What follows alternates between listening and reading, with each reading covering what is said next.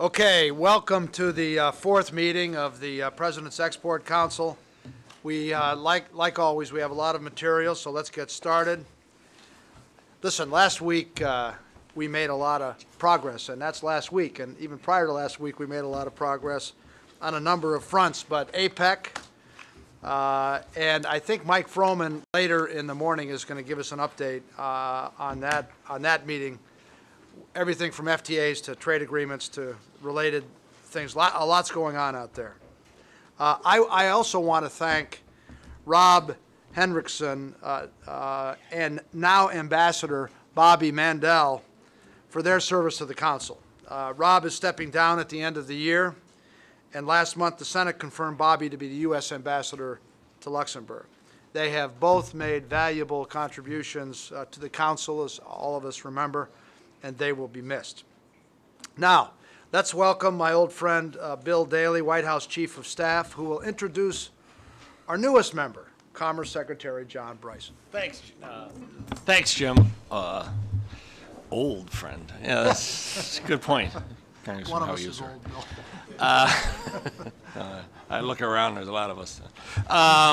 Anyways, let me thank Jim, and let me, once again, on behalf of the President, thank all of the members of the PEC for the time you take out of your busy schedules from your businesses, from your lives to help this country, help the economy, and to really spend time to give advice to us. And I thank all of the members of the Cabinet and the administrators that are here and all of the administration people who are here with you today.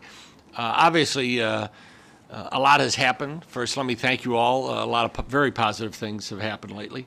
The 3 trade agreements and TAA that was passed. I thank so many of the people in this room who worked awfully hard for those to be passed. Took a long time, a lot longer than any of us wanted, but I think in the end we're very pleased. It is going to increase jobs in this country. It's going to strengthen our relationship with allies that have been strong friends of the United States, and give opportunities to American workers that have not been there. So we thank you for the work, and everyone in this room really, I know, spent a lot of time on it, and especially Jim as chairman of this group, really spent a lot of time on it. So I thank you all for that. I know Froman is going to give an update on APEC.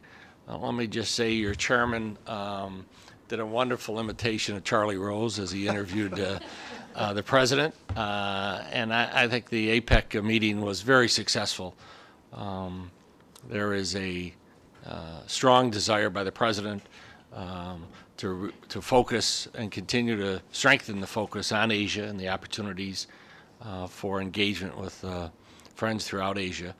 And I think the feeling at that meeting was very much positive about the U.S. engagement over the next number of years in Asia and the opportunities that present themselves there for U.S. businesses and for export growth. So I thank you, Jim, for that interview. I think the President did a great job of pointing out the opportunities that are there for us and the need for us to get more competitive here in this country and therefore be more competitive around the world. It is my pleasure to introduce a new member of the administration, someone that I've known for a while.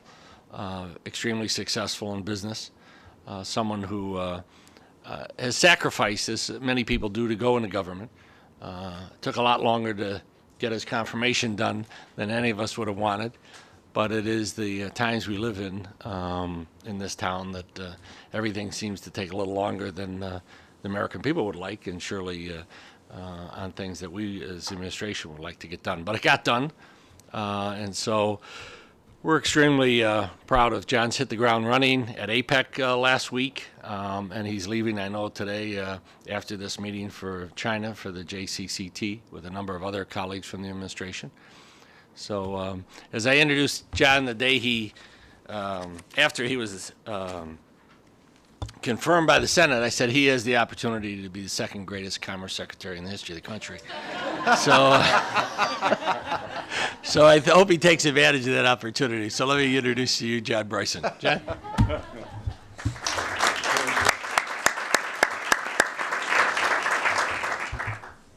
Well, really I'm honored to be introduced by Bill We actually spent a lot of time together out at APEC, but a lot of time every previous step along the way, and he did everything he could to move my confirmation along.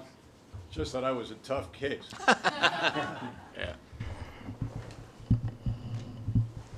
Yeah. Anyway, it's such a pleasure to work with Bill and work with the members of this administration, many of whom are around the table. So I'm now 3 weeks into the job, so I'm really way into this.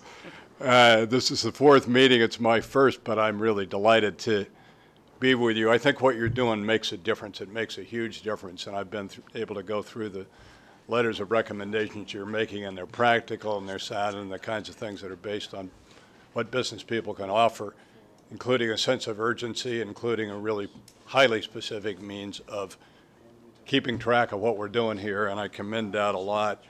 Leaders of the business community and the labor community together, I think, are bringing in valuable insights. I'm very pleased that members of Congress are with us here as well, and I'd simply say that I and we count on your advice, and that's vitally important to us. I'm going to talk a little about exports, but I'm not going to go very far into what I might say because you know so much about it all already. Reality, as I say, from the day I've arrived at the Commerce Department, that we have a fragile economy in this country. It's moved forward some, but what we have beyond that is a jobs crisis. I mean, the levels of unemployment are really, really, really low. And notwithstanding the fact we have now 20 weeks in a row of improved jobs reports, and we were actually delighted. We're out at APEC, and we got the report on September. You know, it was a meaningful step up. Still way too little relative to what we need to have. And I've talked a lot. Some of you, we were talking around breakfast this morning, what this means for older people, for middle-aged people, but particularly for the young people that are potentially entering the workforce now and don't find anything, and what that does for the disciplines they need to have, but also their sense of opportunity in this country is something we've got deeply to address. So that's going to be kind of the heart of my highest priority. It's really the President's highest priority, sets it out extremely well. And I think all of you understand that what exports mean is opportunities for U.S.-based businesses to provide more jobs, right? Exports provide revenues. They require that we come forth with the products we can best provide, and jobs follow that. So that's incredibly important, and that's true across not just, of course, the larger businesses in our country, but the small and the medium-sized businesses, and I've been meeting with a lot of those. And there, that's an area in which the financing and support of them is not so great. You know, those that have very prominent and high-stature credit, as usual, they can get financing and financing at favorable terms, but the little guys, not so much. And for example, the manufacturing base among the little guys in this country is extraordinary. Really talented people with drive, and they're looking all the time, but they don't know so much about the export world. So as you know, probably heard these figures, what is it, something like 98% of the businesses in the country don't export at all, and then even among those that do, the fraction that go only to one country is very, very high. So this is an opportunity in the waiting. We can really do something about it. And the kinds of practical recommendations you're making in these meetings are really the core of learning. So mostly what I'm going to do is listen today, and I could take you through the statistics here, and the statistics are stunning, on how we've come under the President's initiative. You've played a big role in that. You know that. But I think we'd be kidding ourselves if we took any kind of complacency with respect to our ability to hit the full doubling target. So what, for example, about the European financial crisis now, and how might that affect our exports? And obviously, exports to Western Europe, even to Eastern Europe, have been a big part of our export scheme, and you have to believe there are going to be some impacts there and plenty of others. We've talked about APEC. Mike Froman will come in on talk about that, and he'll present it very, very well. Gene Sperling, I suspect you're going to talk a little about that as well. This was my first participation in APEC, and what only stands out, I would say, is the strength with which this administration is addressing opportunities for businesses in our country, balancing the playing field, advocating what U.S. businesses best offer, working hard with the themes of innovation, of creation, of entrepreneurship, but also just plain really capable people who keep finding niches. And it was exciting for me to be a part of this, and I had the opportunity to do many of my own meetings one-on-one with the countries around the world, with our commerce team there, and then I had the final day with the president going through these critical meetings. And we are hitting it as hard, and with the president's leadership, I think very effectively about the kinds of things we need to do to take that further. I'm just going to stop there. I could give you statistics, you know them all, but mainly what I want to say is a big, big thanks to all of you for your support on the free trade agreements, your support in this area, and I appreciate your giving your time to those of us in the federal government on this exports issue. Thank you very much. John, thank you. Thank you very much for both the for the encouragement and the leadership.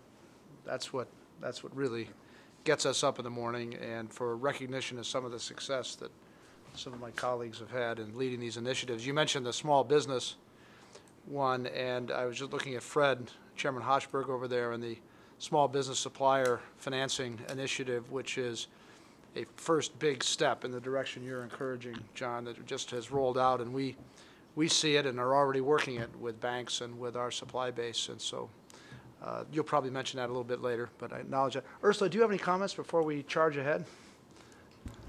Just short, welcome, Secretary Bryson. It's good to have you on board.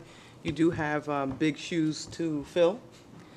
We've made a lot of progress, and I look forward to just making more with you at our side. So thank you for coming on board. Thank you. Yeah. Thanks, Ursula. I think it's important to point out at this point, and believe it or not, we've been at this for 18 months, to look at where we are on implementing our first 15 letters of recommendations. Our output are letters to the president after working with you to make sure the wording is right and the recommendations make sense. And we actually went through a discussion at our last meeting where a few of the members said, hey, should we stop and look where we are and give ourselves a sense of completion of implementation, challenges yet in front of us against a number of the major areas. And the PEC staff has prepared a stoplight chart, which will help us briefly review the progress. I'll highlight a few, and then I'll turn to other members to perhaps make some comments.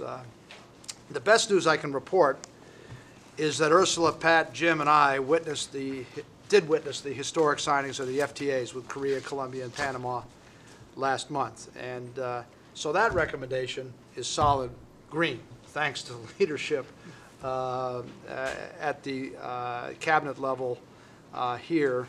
On export control reform, I'm pleased to report that the administration has continued to make progress. I think we have a real opportunity here.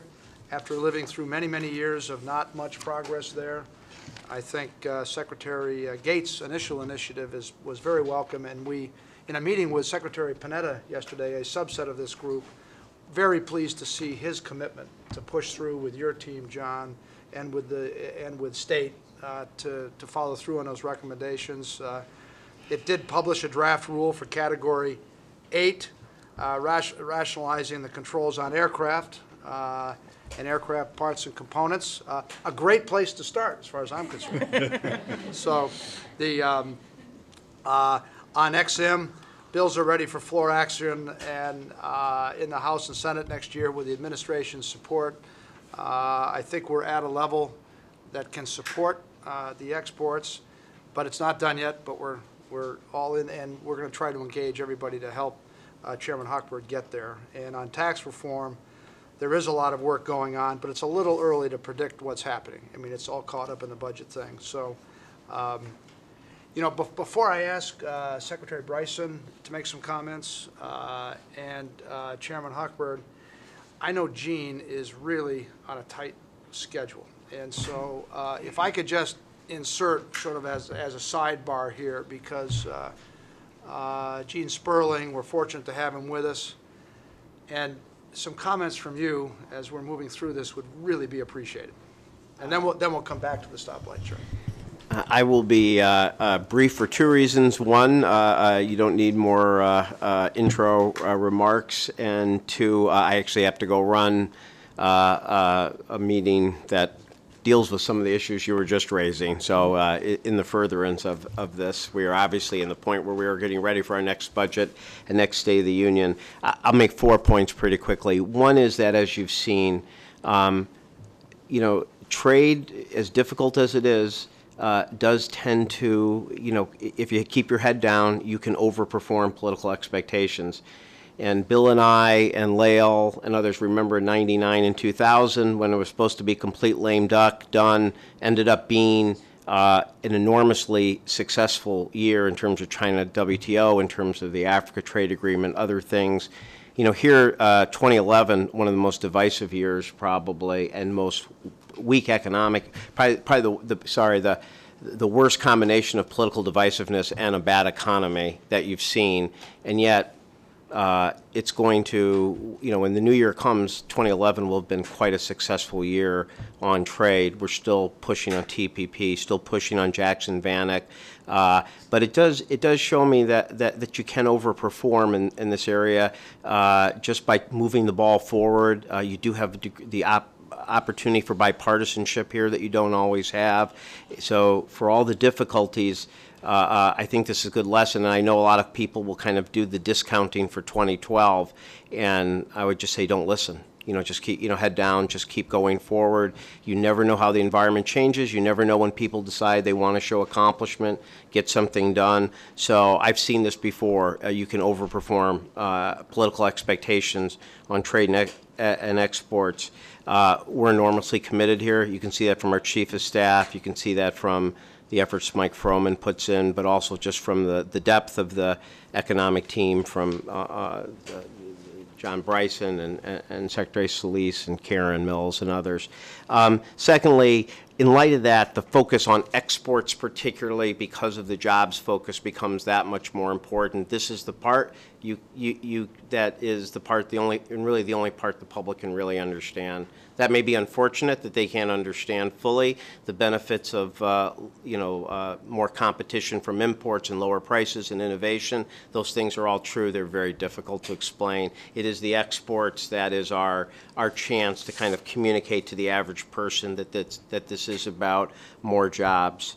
Third point I'd make goes something Bill was saying, which is that the role that you play on the broader pragmatism is so important right now.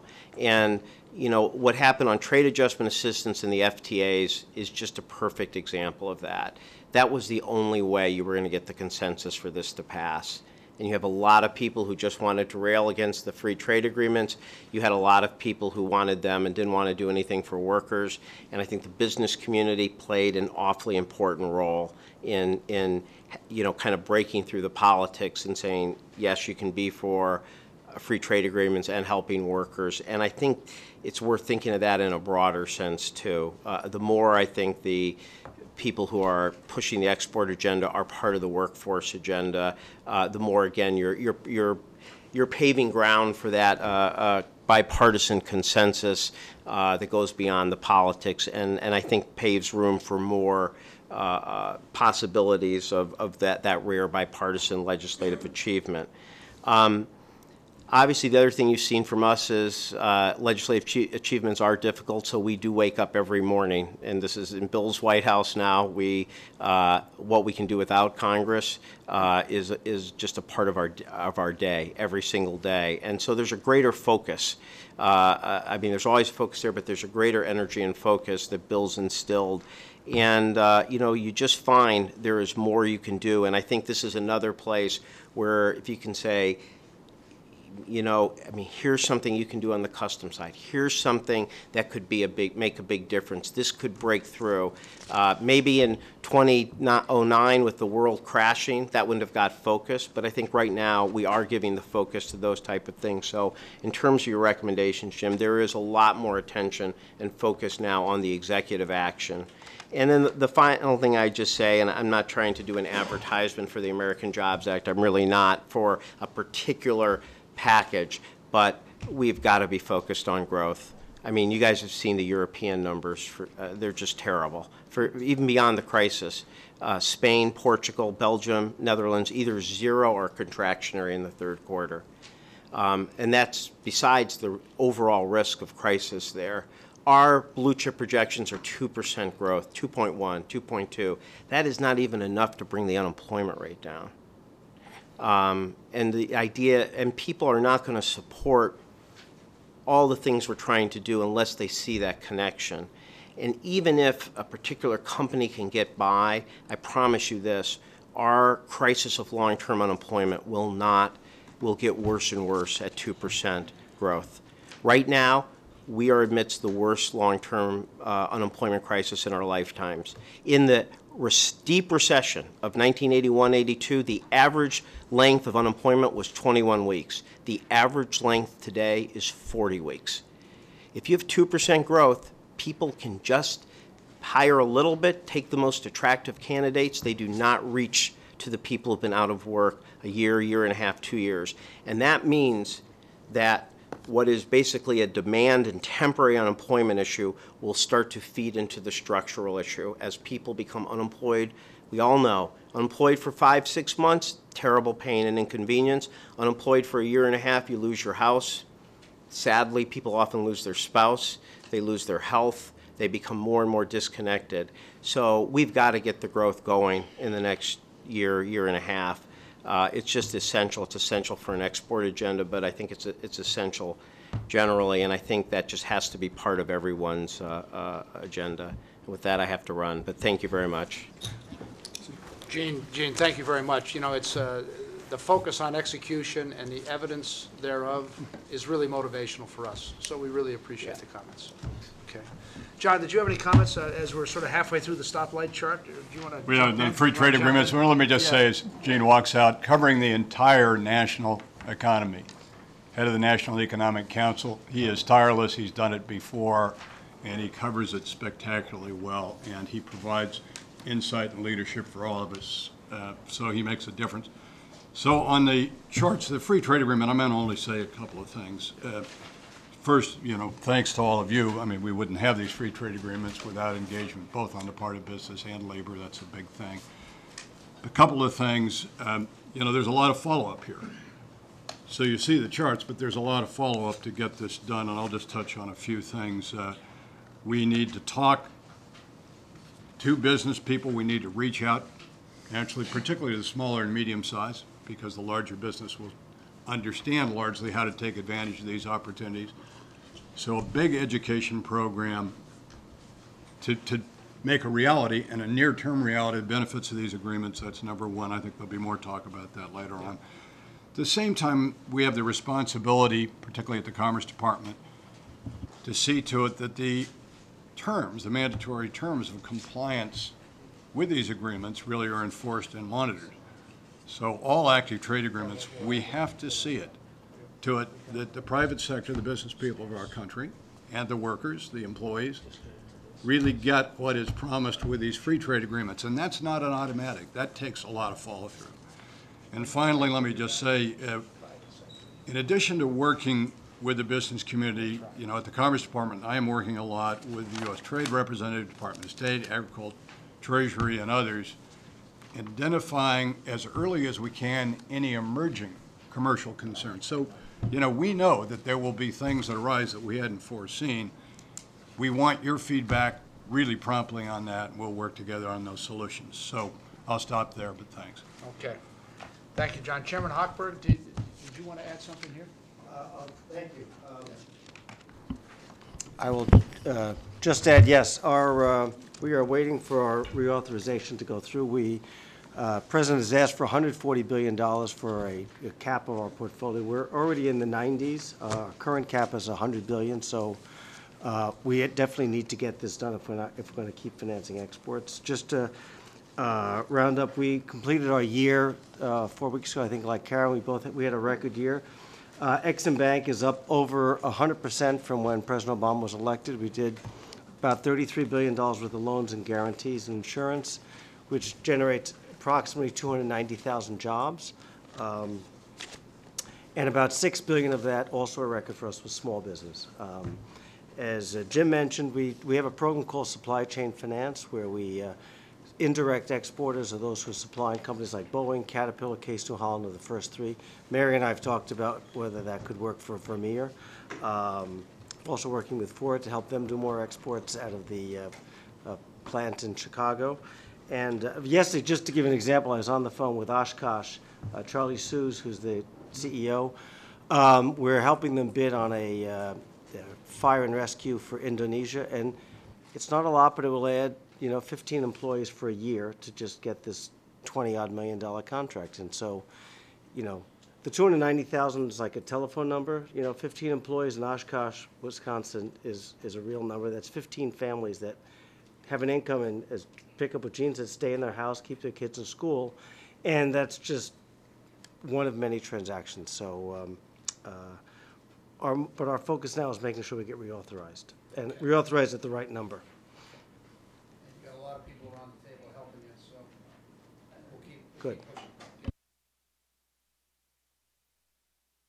My comments are mostly on infrastructure, which we'll talk about later when Secretary LaHood is here, so that's fine.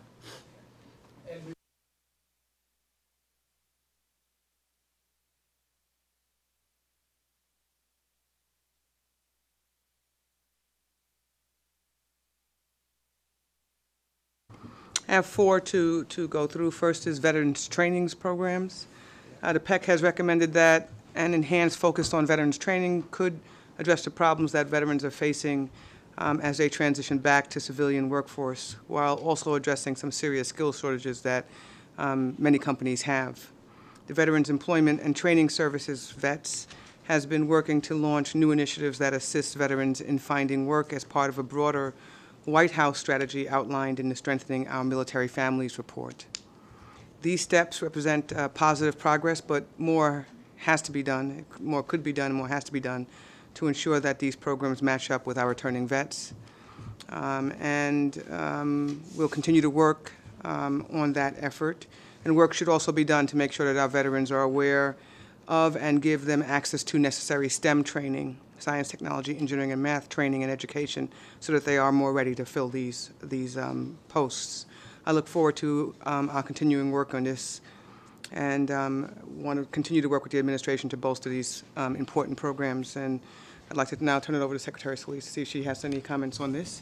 Thank you. I'm very excited about the opportunity to be engaged in this effort. It's something that we have a very high priority in our administration and, of course, our agency. One of the things that we created recently was a Gold Card standard. It's a card that's available to veterans that are leaving the military, and it's distributed through the TAPS program. And what it will do is allow for individuals that everyone will qualify as soon as they are exiting, but before they leave, they'll understand that they'll have a commitment from the Department of Labor for 6 months of intensive services that they will be able to receive at our one-stop centers. And I think some of you know that we have about 3,000 of these centers, and they're out there, and they'll provide coaching, resume writing, advice, training assistance, and actually give them an availability to get service from other components of our one-stop. So if it's to start a new job or to get other kinds of wraparound services, that will be made available. So that's a Gold Card standard. They'll be available for the 6 months intensive period. The next thing I'd like to say is that we created also a tool that's called My Next Move for veterans. We've already used some of this information to help dislocated workers and people that are in the unemployment area now. But now we're actually tailoring it to veterans so that they can then, before they even leave service, can draw down information about what occupations and skill sets are better matched with employers. So we're going an extra mile to do that, and it's tailor-made for veterans, something that's very easy to access. And then we're also working with our other sister agencies to create a Veterans Job Bank where over 500,000 listings and postings will be available, and we hope to get that up and get more corporations and companies involved. So that's going to be available. Something that I did want to mention that we're doing with Microsoft that's new is that they have identified 5 areas in the country where they want to actually make investments and help provide training for individuals to be exposed to, IT, to Microsoft, and understand how to use that. You'd be surprised how many young vets that are faced with coming back home and haven't had any higher education or training whatsoever. So they are going to make an investment and begin that the coming year. So we're hoping to see that expand. And that's something that's nice, that corporations are stepping up to the plate to make that available for our veterans. I don't think I have to reiterate how important it is that the younger vets that are coming home post 9/11 are the ones that are faced with anywhere from 12% and higher unemployment. And they're coming home literally faced with many challenges. And one initiative also that just to keep in mind is we're expanding our Job Corps programs that are currently available to allow for slots to be made open for them as well. It's a disciplined, very structured environment. It's almost as though you're living on a college campus, and in many ways it helps to provide them with that kind of structured discipline that they need. But we certainly would like to see more opportunities available for apprenticeship training and programs to also be a part of their reentry and reintegration back into the workforce. So I'm excited and want to continue to expand and hear about any ideas that you may have, how we can make improvements in this area. So thank you. Thank you, Madam Secretary. We had an outstanding meeting yesterday with Secretary Panetta and spoke about this topic in a fair amount of detail, and I'm pleased to say that he is as committed and as engaged as Secretary Gates was in this effort. So we are looking forward to continued progress here and continued good progress here. Next topic is on services data. Data on services exports, as most of you know, we've talked about this before, is much more limited than the substantial data that we have on government, that the government collects and analyzes on other goods exported. The PEC recommended that the U.S. government improve the quality of export data for the U.S. services sector, including through increasing funding to the Bureau of Economic Analysis, the BEA, and improvement in data sharing among key agencies like the Census Bureau and the Bureau of Labor Statistics. Progress has been made. The BEA is attempting to reallocate funding within its existing budget to strengthen services data collection and analysis, and we also need to thank Senator Wyden and Congressman Weickert. Thank you very much. Both members of the PEC for shepherding this legislation that would permit the data sharing that the PEC recommended. The legislation is a significant step forward. We're a major, Xerox Corporation is a major services provider around the world, and the collection of this data is important for our company as well. Next steps will involve increased private sector engagement. The BEA and others will reach out to companies to see if they can provide relevant services, data, and to solicit their input on data improvement priorities. The next step will involve further implementation of these actions to begin providing the enhanced data. I'd like to turn it over to Congressman Reichert, who's here to comment on it, if you can, please. Thank you, Ursula, and again, it's a pleasure to be here. And I've been to all of the Export Council meetings. Haven't missed one yet, so I'm very pleased to be a part of this effort. And I share the frustration that Jean was sharing earlier, and the sometimes lack of progress and bipartisanship in Congress, not only on the House side but on the Senate side. But I would like to, before I comment on the services issue, I would like to say that I too share the excitement around the trade agreement success. I think does show some bipartisan, the opportunity and a hopeful attitude that we can make some progress, even though, as Bill said, it wasn't the easiest thing to get done. Some members came dragging and kicking, but we got them there. And great historical success, I think, in those 3 trade agreements. Washington State especially excited about the Korean agreement. and the opportunities there for aerospace and the services industry. Just to touch briefly on the bipartisanship issue, at a local level, it sometimes works. So I wanted to share this story briefly. Adam Smith and I, a Democrat from Washington State, are hosting a jobs fair, which we're calling Hire America, helping identify real employment in America. We have over 75 vendors. These are vendors who have come forward. Boeing is one participant who have come forward and said, we are hiring people. So these just aren't businesses showing up to be there, but they're actually in the process of hiring people. They have jobs. So we are expecting thousands of people to come to this bipartisan fair, and it's going to be happening next week. So we're excited about that, hope to duplicate that across the country and create some excitement around finding those jobs, but also creating some degree of hopefulness for those who see Congress, members of Congress, not working together, but we can shake hands sometimes. So on the issue of services, I think it's really important for me to be here and listen to the dialogue that is the exchange here that takes place, the information that you provide us. The legislation, of course, is fashioned after that discussion and after the dialogue and the information that you give us. But you know, an old sheriff, hostage negotiator, homicide detective, and SWAT commander, I like to see things get done, Jim. And so we are going to push this thing. We're not going to rest until we get it done. That's my commitment to this issue. And I know it's not going to be easy, but with everybody in this room working together, we can get this through. And as you know, some of the concerns that have been mentioned, privacy is one of those around the services area, but it really is an area where we have a great advantage across this country in making great strides and success in creating jobs, protecting jobs, and I think that the comments made around the table today regarding education of the public and their maybe lack of knowledge, so thus far anyway, as to our trade agreements and our friendships and partnerships with those countries around the world is really an effort that is sometimes undervalued, underestimated. It is one that needs to take place to change the sort of culture in America where trading and doing business with other countries is really a bad thing. We need to convince people it's a good thing.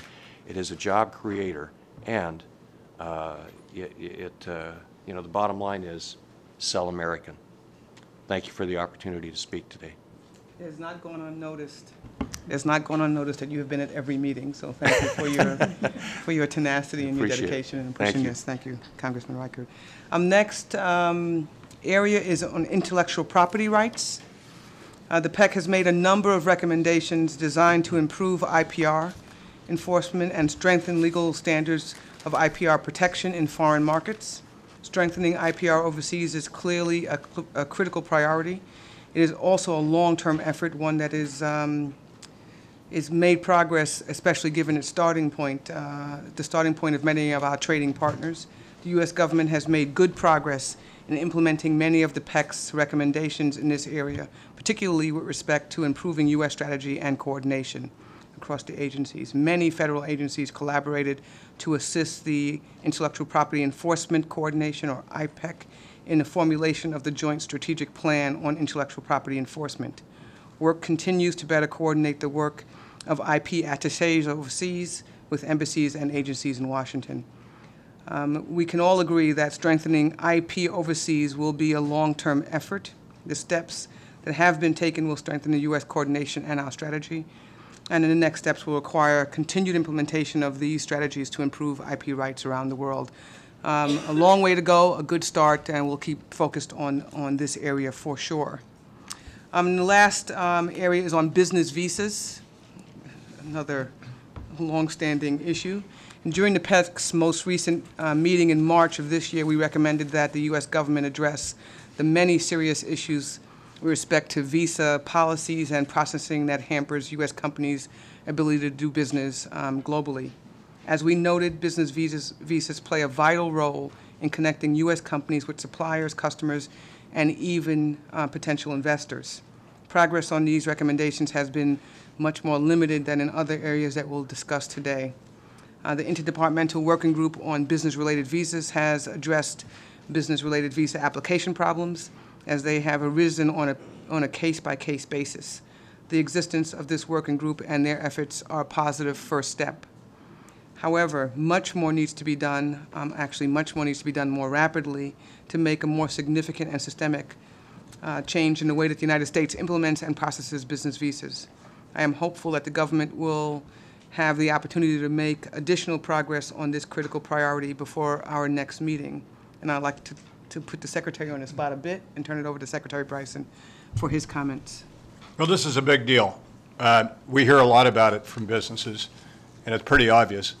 We can't be a genuine trade country, really open to trade and encouraging of trade, if in the aftermath, for example, of 9/11, kind of restrictions and concerns that arose, we have to overcome those. Legitimate business travelers have to be able to get here. And as Ursula said, it can't be just on a one-at-a-time basis. So we're putting a big priority on it. Obviously, if these people can't get here, they can't buy our goods, they can't invest in our economy, they can't spin off and go into our tourist attractions and so on. I think special credit right now is actually due to Secretary of State Clinton and the Department of State. They're really moving on this. Of course, we've talked with them a lot because this ties so much into the things that we at the Commerce Department need to do. But I'm really delighted by the steps that are actually being taken now. For example, notably most recently, in a considerable movement of people in the visa areas for Brazil and for China. There's a lot yet to be done, however. Thank you, Secretary. I'd like to turn it over to Scott Davis so that he can comment on trade facilitation and the single window and benchmarking. Thanks, Ursula. You know, many countries around the globe have shown great export growth over the last decade. So as a group, we decided to ask the administration, the Commerce Department, to go out and benchmark several of these countries. Per the recommendation, the Department of Commerce conducted a comprehensive study of 7 top exporting countries, including Canada, Germany, UK, India, Australia, Sweden, and Brazil. Now, we have not yet, the results are being compiled. We have not seen the results as of yet, but I'm expecting that quite soon. In conjunction with this, the Commerce Department also benchmarked several websites of foreign countries, UK, Canada, and Australia. And some of those good websites, I think, helped us revamp the export.gov website, which I had a chance to look at last week and was quite impressed.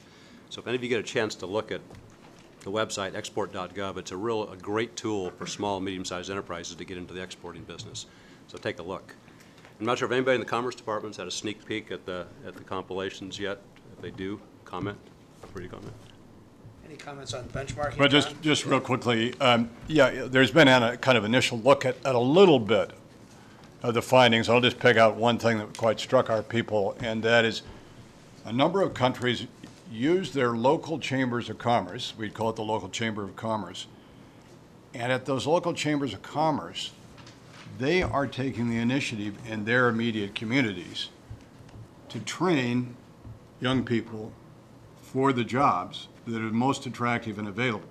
So they're catching it early. They're doing it in ways that doesn't cost the local people, those that can't perhaps afford it, to have this extraordinary kind of training. And so that struck us. We want to get this fully done. We will get it done quickly, and we'll get the reports back to you as soon as we can. Thank you. Thanks very much. Is Dick Freeman here? Yeah, Dick, there you are. Report on tourism, travel, a big deal. So is this on? Yeah, it's on. One of the first letters that we wrote was about tourism and travel. I think there's been some substantial progress. That's good progress on this issue. Let me just quickly tell you, hotel occupancy in the United States just overall is up about 4% to 60%. Revenue is actually up about 8%. But in the luxury and upscale stuff, it's up 8 to 10%, which is a very, very healthy number because most of the foreigners stay in upper scale properties.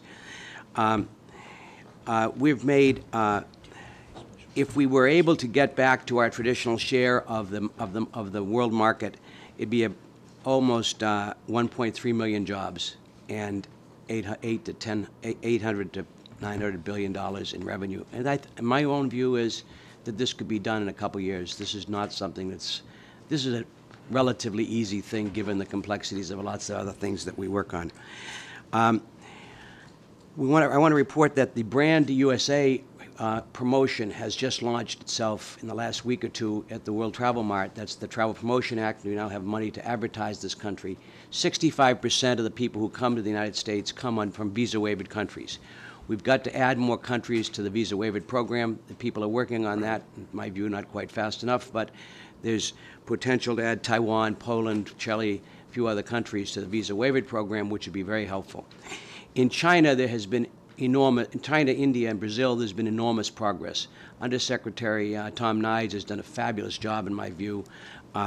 In China, the wait times have gone down from 120 days to 20 days, plus a 50% increase in the number, so that the Chinese visas have gone from 500,000 in 2009 up to 1.2 million this year. Very, very substantial progress, and those people spend money. India, wait times for visas down to 20 days. Brazil is still a bad situation, but it's dropped in half from 145 to like 80 or something days. The way they've done this is a model, I think, because they make money in the State Department on visas. The way they've done it is pretty simple. They add more windows, they add more shifts, they add more people, and they process more. And those people come, and they want to come. I just would say one other thing. You know, this is a big deal, as you said, Mr. Chairman. You know, in the long-haul travel business, China's travel over the last 10 years up 120, outbound travel from China, 126%, India 124%, we're 2%. Yeah. So we've just lost a huge a window, and we can pick it up, I think, easily. I just want to also say that there are 7 legislative proposals in Congress. Senator Klobuchar has one. There's quite a number. So if we push those things, this is a really resolvable issue if we get Homeland Security, Commerce, and State to work together. But I think there has been progress, and I think there is a sort of focus on this, and I think it's pretty good news. Thanks for your report, Dick. Appreciate it very much. Gene, do you have a comment on SME, and maybe Administrator Mills could comment afterwards? I do. Thank you, and welcome aboard again, Mr. Secretary. First, let me say thanks to Secretary Solis for hosting the SME at her office a few months back. Also had meetings with Administrator Mills, and they hosted us in terms of describing all the programs that were available to the community. And so here with the SME committee, what we've done so far, we've held 5 roundtables across the country and in the most high export cities.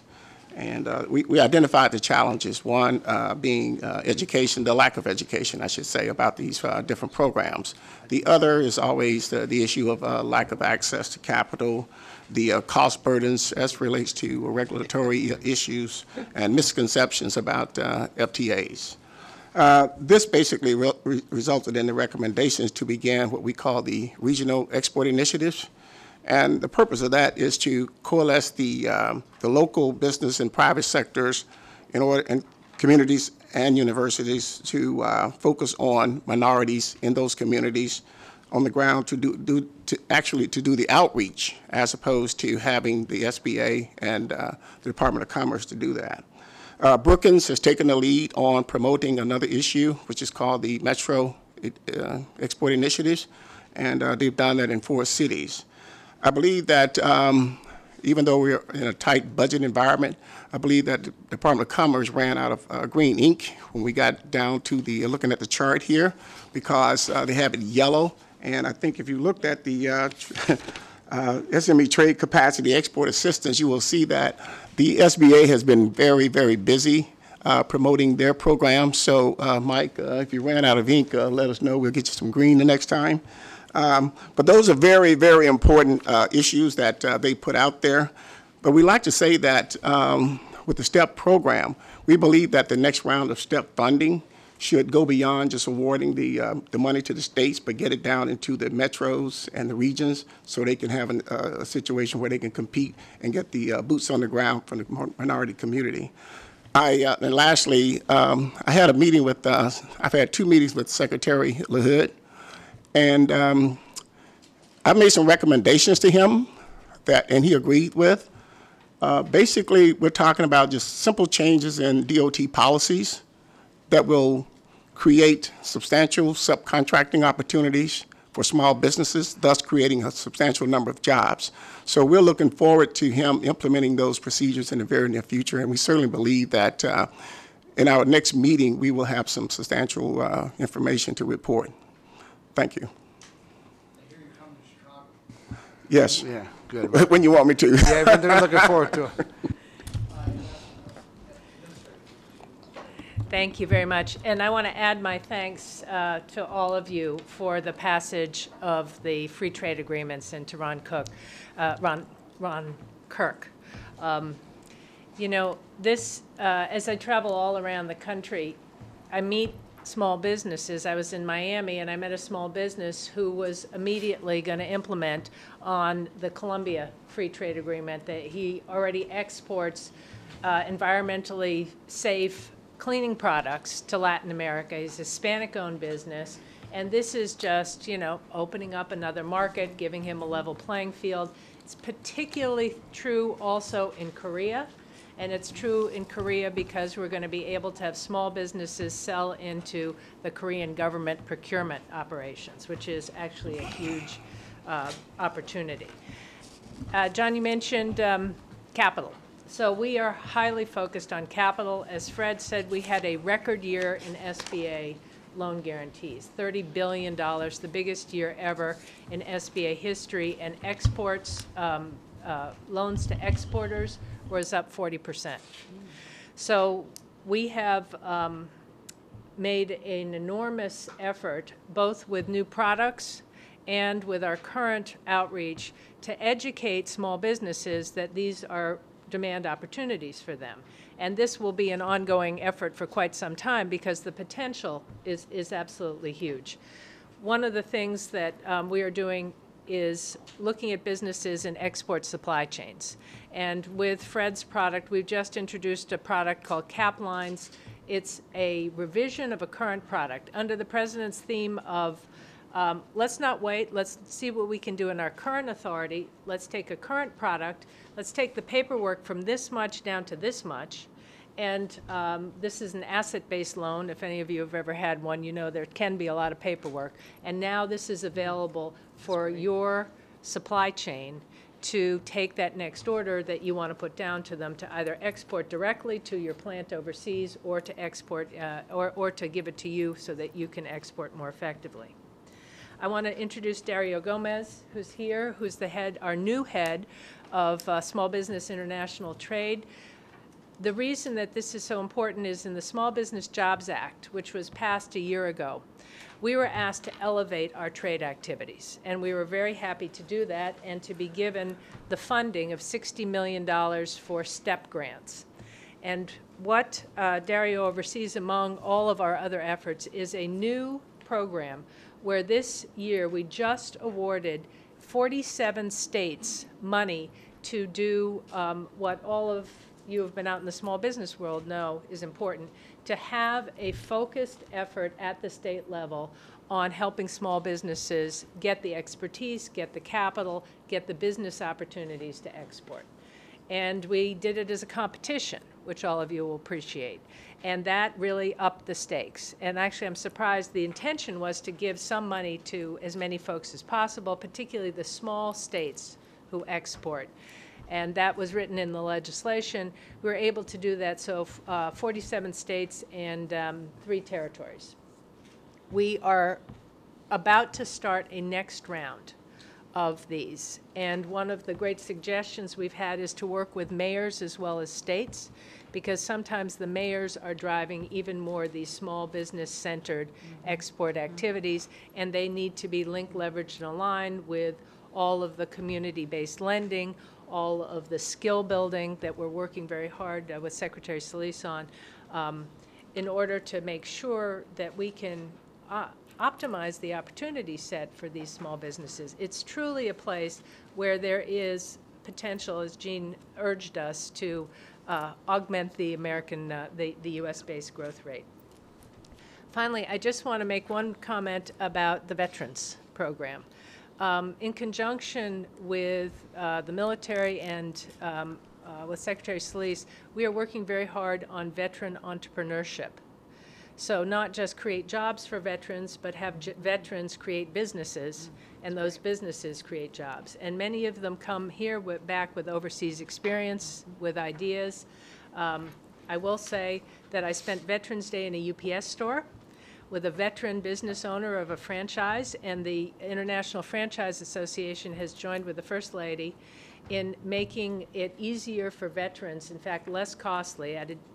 They pay a discounted veteran franchise fee.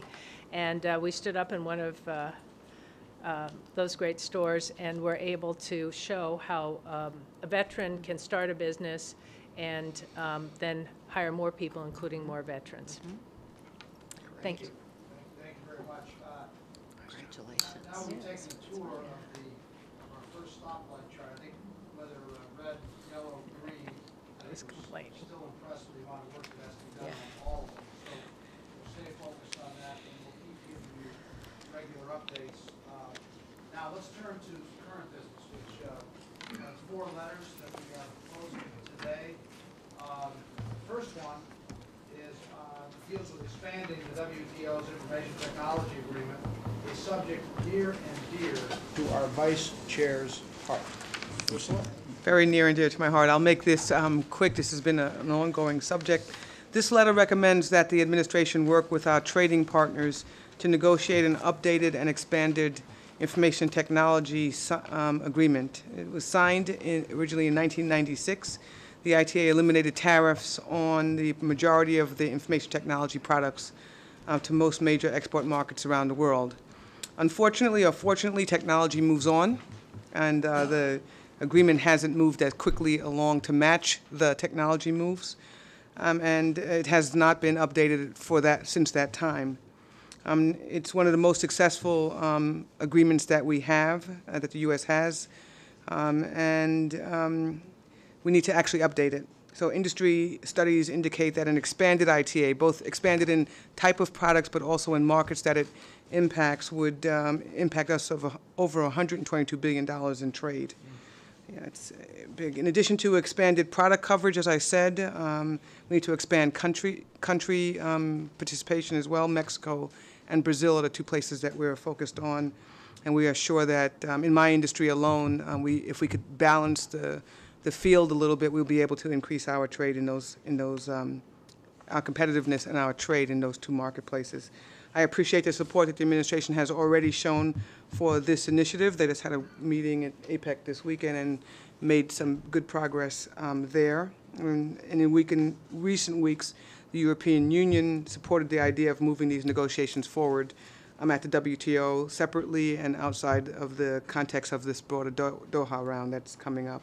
Expanding the ITA is the kind of short-term and targeted initiative that we need to provide an immediate and substantial boost to the U.S. exports and jobs. And so ensuring an open access of all of our products, all types of information technology products to all of the markets is something that will drive exports and jobs.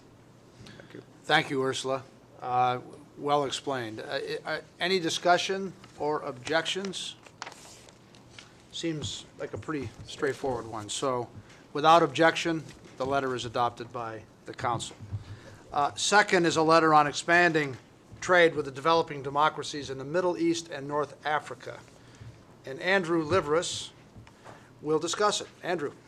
Thank you, Mr. Chairman. So Middle East, North Africa, Arab Spring, and the U.S. political presence and U.S. military presence we all read about. The U.S. commercial presence is something that, frankly, we needed to pay attention to. So this letter addresses that and does a very fine job. And I don't know whether you're aware of some of the statistics, but our exports to the Middle East have grown 2.5 times faster than actually our exports to the rest of the world. So we are already, as a country, it represents our 4th largest export market. So for all the right reasons, this letter addresses why we've got to ramp up our commercial engagement. And my own company, with a $20 billion investment in Saudi Arabia, I can tell you the Middle Easterners and North Africans, Jeff Emmett led a delegation to Tunisia and Egypt right after the fall of those two regimes.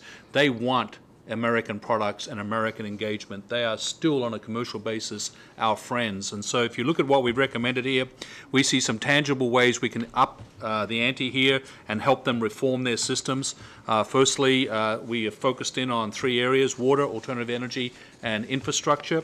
And the letter basically talks about building domestic support for necessary reforms within their systems so that we can see improvements in the trade agenda, ultimately leading to free trade agreements. So, 1, promoting national infrastructure projects and helping them with our technologies, opening up areas such as water supply, such as infrastructure around airports and a whole lot of other areas that we cover, and even green cities, helping them get a jump start on the rebuild and using most efficient American technologies to get the green footprint in place. Technology transfer with IP support, which of course is a very big part of protecting our American enterprise and intellectual property. And 3rd, regional integration efforts. And here, Mr. Secretary, you know, the Commerce Department inside U.S. embassies, we've had the Secretary of State here saying, you know, they are the first American business engagement. I know you think that way, and we'll get around to that on another topic we'll get on to later in this agenda. But harmonization of standards, removal of non-tariff tariff barriers, which, you know, we see aplenty,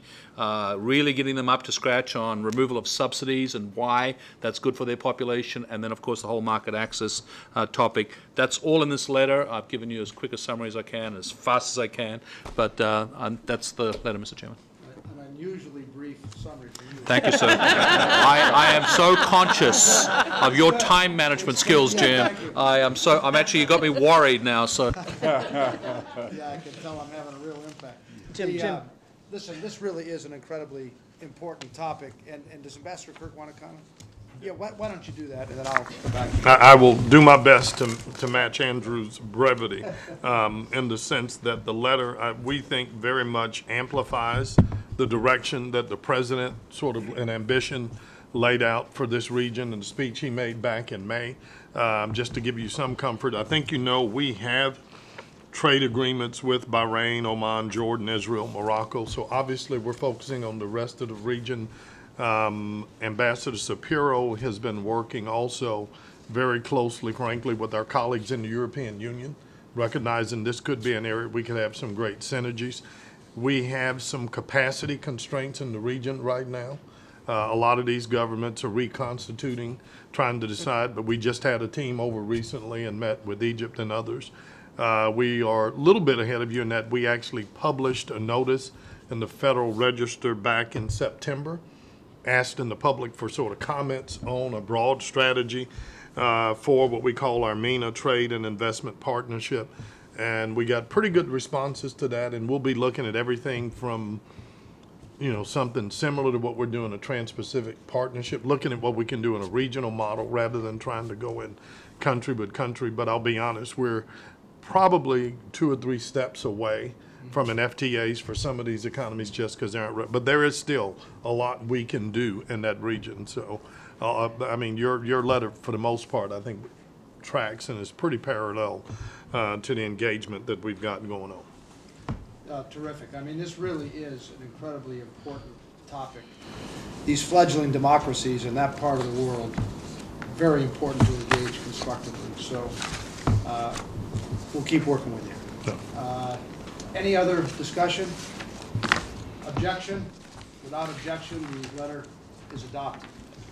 Third, a letter on workforce readiness will be explained by Pat. Pat, you here? Thank you. I will compete for brevity as well.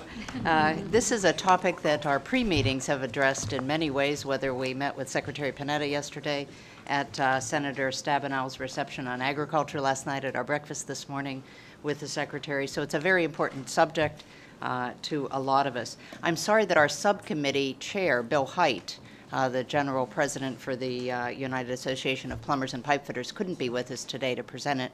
I did speak with him yesterday, and he sends his regards to everyone.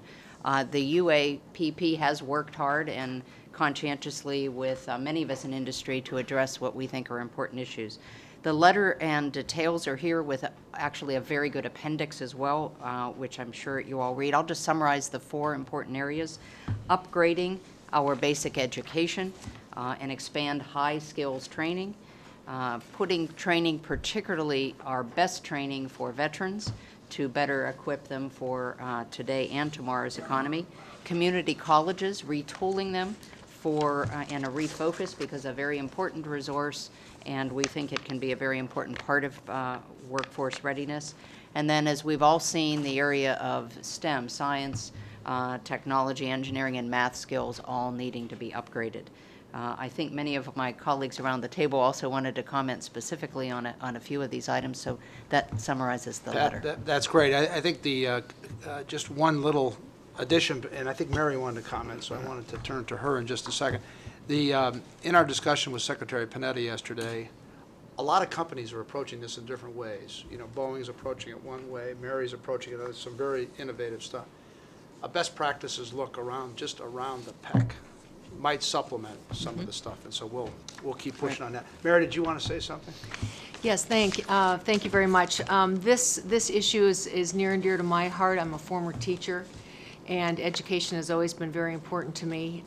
And because right now in our industry we are having growth and have opportunities to hire people, and finding that it's one of our biggest challenges is being able to find the skilled workforce. So I'd just like to comment on 2 of the recommendations in particular. One is the importance that we need to continually keep in front of everyone of the high school education and graduation.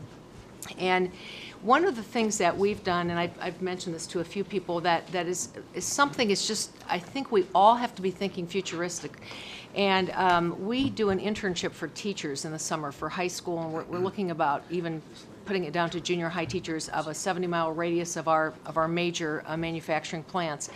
And try to encourage teachers with a paid internship, and they can also receive credit for that 3 weeks, to come in and understand what are the kinds of jobs that we have in our companies. And what's interesting is after they spend 3 weeks, and 1 week is on a Kaizen, so they're on a lean continuous improvement event, and they're of course fantastic contributors to those sorts of events,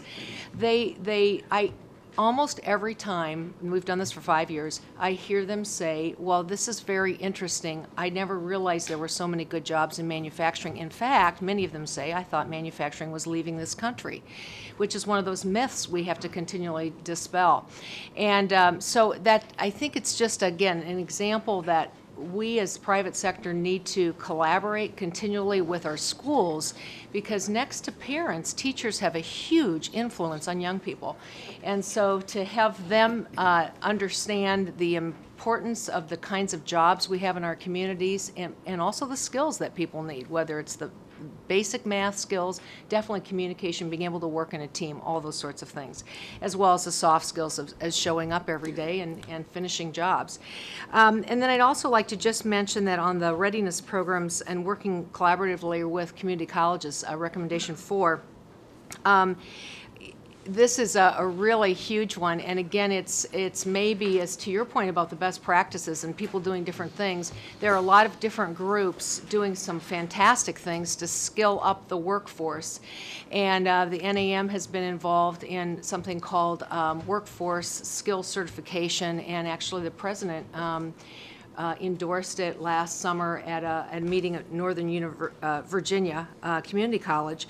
And it really is working with community colleges and companies and various other organizations to have skills certification for 500,000 employees in the next 5 years. And I think that's actually a low number to be able to go and work very successfully in manufacturing jobs. And so for us, I know right now we have trained over 80 welders this year, and we are working with the community colleges and the American Welding Association to continue to improve our training programs and the skill certification. So I just believe that there's a lot of opportunity for people in our country, and military included, although many military people come with fantastic skills to start with. It's just getting the right match.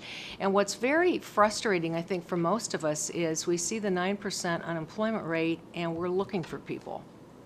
And it's that dilemma of fitting, maybe we're not in the right places, you know, we're different locales, but also just matching the people up and willing to do the training, doing the training to get people to have great jobs, because there are good jobs available in this country. We just got to get the match.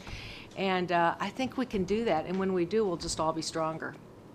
Thank you. Thanks, Mary. Terrific. Ursula, did you have a comment on STEM? This is my, as most of you know, my passion, so much so that I serve on the board of an organization started by, at the behest of the president, called Change the Equation, and it's all about improving education in science, technology, engineering, and math at the high school and earlier levels. I agree with you, Mary. This is it's a kind of a frustrating place to be, where many of us need employees, but can't really always find them in the right. Some of it is location-based, but a lot of it is skill-based. This is an area that all of us around the table are engaged in different ways. Every CEO around this table is engaged somehow or the other, in either Change the Equation or in an organization like it. And it's just one that it's going to take a little bit of time, but we have to keep focused on and keep diligent about. And this idea of engaging two-year colleges, community colleges, is very, very important. It's a resource that we lost sight of that can help us add value, and Change the Equation has just gotten engaged with community colleges as well to make sure that we can actually bridge this gap that we have. So I agree totally. Thank you, We have to do Ursula. better. Gene, did you want to weigh in? Just briefly on the second challenge here that we have. You're absolutely right, the community colleges where a lot of this should start. Basically, when we talk about bolstering the STEM skill and education and training, I think the community colleges, they're the ones that are uniquely suited to facilitate those sort of dialogues and convene the local educational partners, employers, and labor organizations to identify the skill sets needed to prepare locally for the 21st century. The recommendation to boost this workforce readiness program at community colleges should utilize what we believe are the following: NAM, Endorsed Manufacturing Skills Certification System. The second is the fast tracking of the Right Skills Now initiative that will target specific skill gaps and provide accelerated training to directly fill these gaps. And third is the public-private partnerships to create degree programs, which are essential to support economic development efforts. We believe that this should be a high priority for the administration and these different departments. Thank you, Gene. Did you have a comment, Stephanie? Did you want to say something? Yeah, I think much of what I was going to say has already been covered, so I'll just be brief in, first of all, congratulating Pat and the team on what I think is one of the strongest letters on workforce readiness that I've seen. And just to reinforce the engagement that I believe corporations can have with junior colleges and local community colleges in the skill building, including the donation of state-of-the-art equipment that vocational training can take place on. I think this is a big opportunity for us. We're seeing that, I said yesterday at Secretary Panetta's discussion, we're able to marry that with a local veterans retraining program to get them into that vocational training setting. So I just congratulate the team on this letter with strong support. Thank you, Stephanie. Your support's important, too. Andrew, did you want to say something, or is it all been coming? Okay. Any of the, yes, Madam Secretary. Yeah. No, go ahead. I just want to say that I'm really impressed with the letter and concur with so much of what has been said already, and look forward to continuing to find out how we can better improve our systems to make sure that everyone does get a credential. Because in many cases, the dislocated workers that Gene Sperling spoke about earlier, we have a lot of folks out there that just may have only completed a secondary education. They've been committed working in manufacturing for 20 years, yet they don't have a qualified credential that can give them that entree into a business. So we're looking at other tools that are out there right now and hopeful that we can get something on the ground. But overall, I concur with much of what you're doing. We're doing many things now at the Department of Labor, working with community colleges and the manufacturers, and really want to improve upon those relationships, including apprenticeship programs. As you know, many of those that have functioned very well are public-private partnerships. They're fully run by, I would say, mostly management, and they are terrific models to be able to facilitate and get our veterans and dislocated workers back into the system with highly qualified credentials. So I just want to echo everything that's been said and really congratulate the team on your effort. Thank you, and your support is really important. Appreciate that. And John, did you want to say something? Yeah, super fast, Jim. And I love the fact that virtually everybody here wants to say something about this most important subject. And yes, we've done a lot, but somehow we have a heck of a lot of people that are not finding jobs. And there are multiple reasons for that, but some of it is the fit, some of it is the preparedness, all those things. I want to touch on two things. One is by chance at a younger age, I lived in Germany for a time, and the culture with respect to vocational training there is just so fundamentally different. And they've been enormously successful as a consequence, because there's not a sense that somehow if you don't do a full university program, you don't feel a little out of it. In fact, you take pride, and your family takes pride, and substantially equal pride to the traditional university education. And I think there's a lot to learn there, and that's much observed. The second thing that I want to pick up on, and Jim, I thought your point about this group looking at best practices is a really good idea. I want to raise one. This is more in the form of a question, but it's an experience. So I've recruited a friend, just a wonderful friend of mine, a guy that I'd gone to college with and so on, who's been in the manufacturing field for, the last 40 years in various ways. And he's been very successful, and I won't go through all that. But he decided he feels so strongly about this that about a decade ago, a little more than that, he decided he was going to create his own vocational education program for the fields, and these are small and medium-sized manufacturing. That's been his field. And he did it for 9 years, and he had the financial capacity to say, well, I'm just going to take it on. But what he ran into by way of local, state, and local taxation, local and state permitting, just unbelievable. So when he tells this story, you say to yourself, companies wonderfully are doing the training, community colleges are doing the training, but I wonder how targeted that is and how precisely that fits where the jobs are. So, and the best practices, I'd love to see this group begin to get at some of these possibly regulatory issues. I don't know what they are, taxation issues, because there's some things that aren't happening here. Okay, we'll take that on as a challenge. Appreciate your comments, John. Are there any other comments? Okay, without objection, we shall adopt the letter. The last, but certainly not least, Raul could not be here with us today. He had a medical issue, so let me attempt to summarize the letter from Pexia. This is the fourth letter, and it urges the administration to continue and complete its review of the 2 export control regimes, some of which we've already talked about, move to a single IT system, which I think is probably the most important part of the whole recommendation, conduct outreach, and consider a trusted exporter program, which is detailed in the letter. Implementing these ideas will make our system effective, efficient, and easier for companies to understand and comply with, while importantly protecting national security, which I always thought was this recommendation originally coming out of the Defense Department just was a point of reassurance for all of us as we march through this particular initiative. So, John, do you have any comments on this one?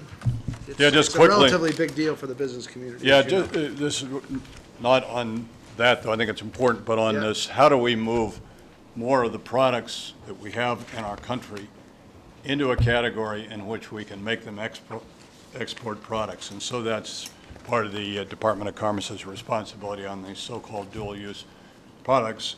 products that have some military and security applications, but right now have been much too much lodged together with counterparts of those products that are entirely commercial products that we ought to make available to exporters and sell to the rest of the world. And so I just wanted to report on that. The administration, we are working on this on a category by category basis. There are proposed revisions to what's called the U.S. munitions list and the commerce control list, and the effect of that will transfer tens of thousands of truly small, insignificant military parts for their commercial applications around the world. Terrific. Any other comments on this particular one? Mike?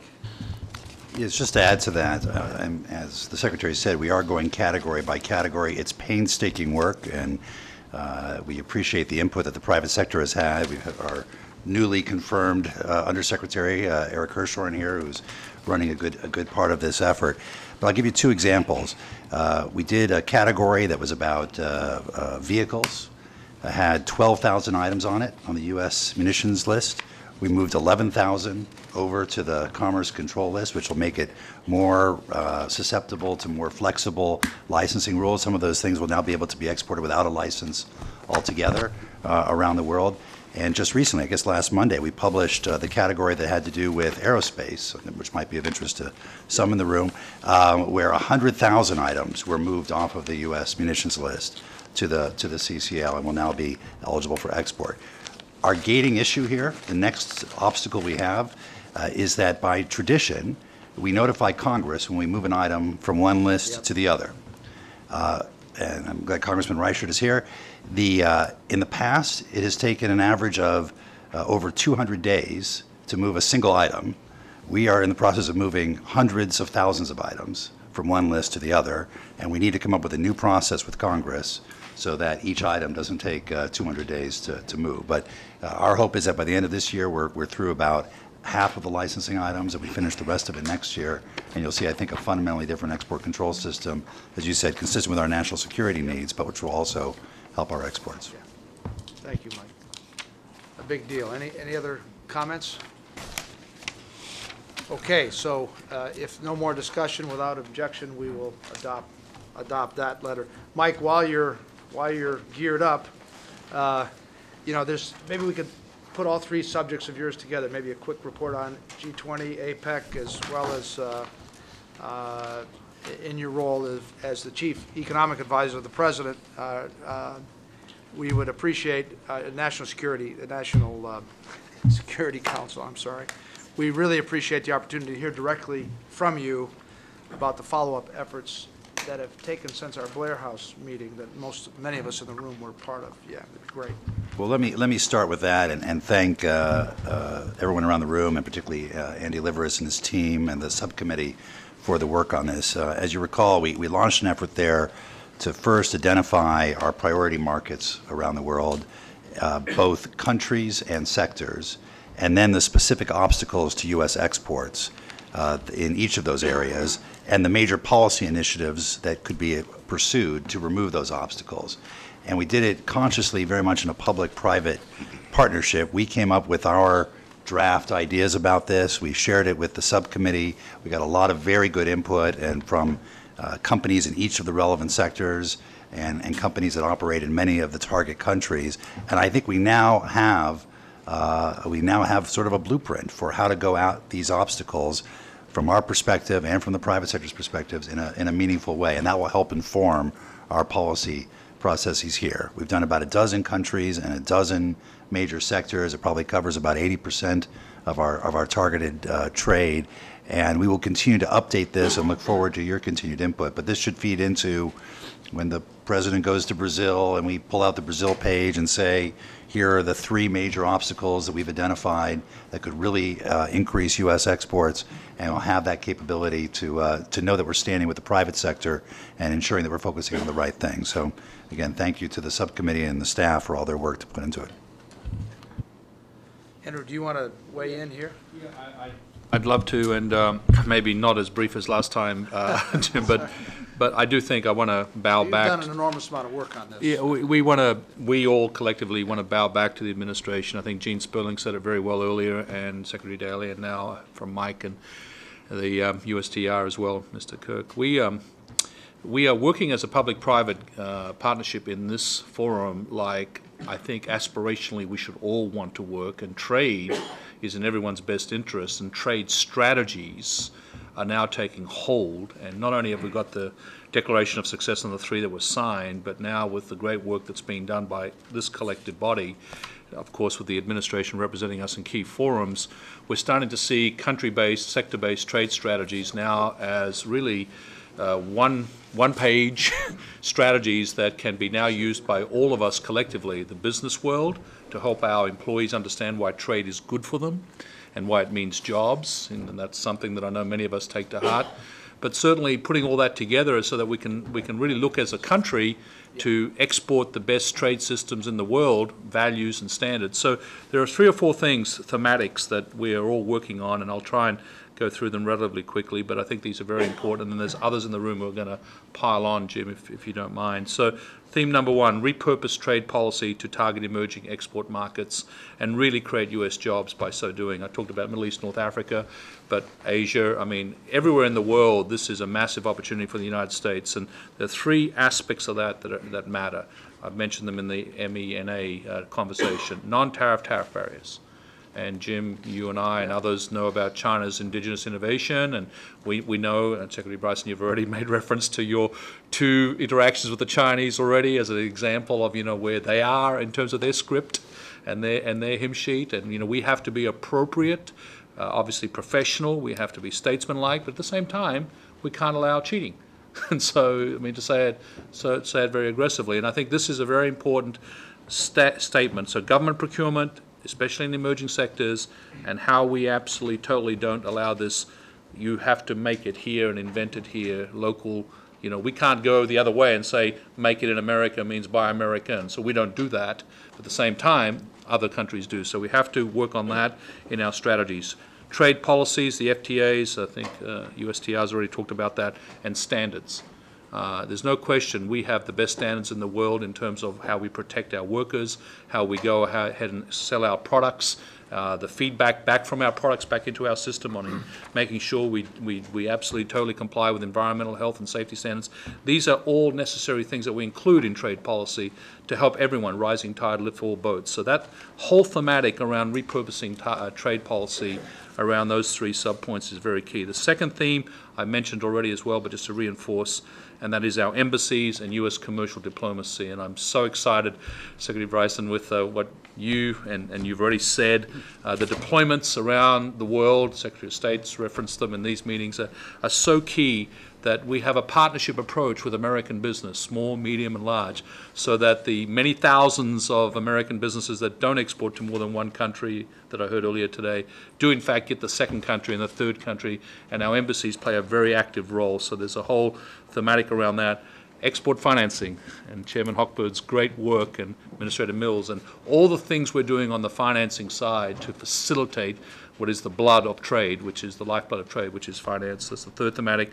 And the fourth, which is maybe the most important of them all, and that is connecting domestic policy, job creation, and exports emphatically in everything we say and do. And that American competitiveness and development in America, economic development, ties in directly to job creation in America, and it relates to exports. And I think those are the 4 thematics. That lays out a pretty ambitious set of agendas that we keep working on in this subcommittee and this conversation. Mike Froman and others are working very much with us in this subcommittee, and we're very excited by that. But I've got some others who want to make some comments. So, Mr. Chairman, do you want me to direct it, or would you? Sure, why don't you direct it? So, Alan, I think you're up first. Thank you, Andrew. I would just like to point out one thing in a little bit more detail that Andrew has talked about. And Ford, as you know, is expanding everywhere around the world. They love the Ford brand. They love it. It's associated with the United States ingenuity and technology. And in all my years, I have never seen such working together between Commerce and Treasury, the State Department, and especially the USTR, on working the common issues, the intersections are allowing us to do this. And it's almost like the all-time public-private partnership in each of these countries. Yes. And just giving you one example that that Ambassador Kirk and I have talked about frequently over the last few years on the free trade agreements, now the TPP, just the awareness of the non-tariff barriers, especially starting with currency discipline. Just for an example, that there's one that crosses 3 or 4 different departments, and the fact that we are working it together now and figuring out different ways to get solutions to these is absolutely letting us accelerate our expansion. So I just want to share with you that your goal and your stated goal of working together on integrated policies and doing it right there in every country around the world is really paying off, and I just encourage you to keep doing that. Terrific, Alan. I think Stephanie wants to add something. Great. Jim, thanks. Yes, thank you, Andrew. I know one component of looking at some of the market opportunities through this program is renewable energy and energy efficiency, and I strongly applaud that. I think there's some great recommendations in terms of how we can position ourselves better to compete in terms of exporting, whether that be standards, whether that be encouraging the renewable energy top prospects and things like that. But the biggest thing we can do for renewable energy is to create the industrial manufacturing base for that here in the United States. And this gets at Andrew's point in terms of the internal and external marriage coming together. And that's a big, big deal. We need an overarching energy policy. We need a look at standards and codes and permitting, and we need to create the domestic demand for this renewable energy and energy efficiency that allows us to grow our manufacturing capabilities so we actually have something to export globally. So these two have to be brought together. Otherwise, we're trying to push a wet noodle up a hill because we're not going to have anything to export. And that is the big challenge that I see in renewables. Okay. Jim, and you and Ursula maybe want to add anything to this? No, I think, Ursula, you good? Okay. Thank you very much, Andrew, and thank you very much, Mike. Mike, do you have a quick comment on G20 APEC report to the group? Sure. Just on G20, I think it was an important meeting. Obviously, the focus was on the Eurozone crisis, but there was other work that got done there through the finance channel. I think, got countries to agree to a growth in jobs strategy, with countries agreeing to specific items that they would take on to spur growth in the short run, including China agreeing to be determined to be more flexibility in exchange rate. And so these are these incremental processes that we undergo here.